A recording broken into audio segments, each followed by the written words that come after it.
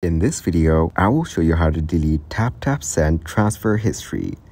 Launch the Taptap Send app on your mobile device. Log in to your Taptap Send account using your credentials.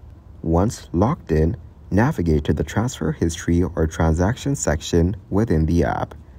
This section usually displays a list of all your past transfers. In the transfer history or transactions list, locate the transfers you want to delete.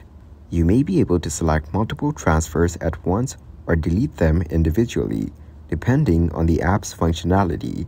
Tap on the transfer or transfers you want to delete. Then, look for an option that allows you to delete or remove them from your transfer history.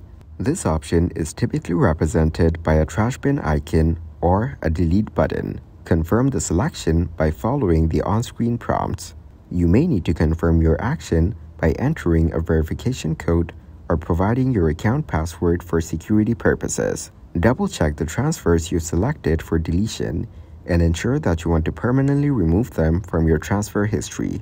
Once you confirm the deletion, the selected transfers will be removed from your transfer history. You should no longer see them listed in the transfer history or transaction section. Navigate back to the transfer history or transaction section to verify that the selected transfers have been successfully deleted. They should no longer appear on the list. Thanks for watching, leave a like and subscribe.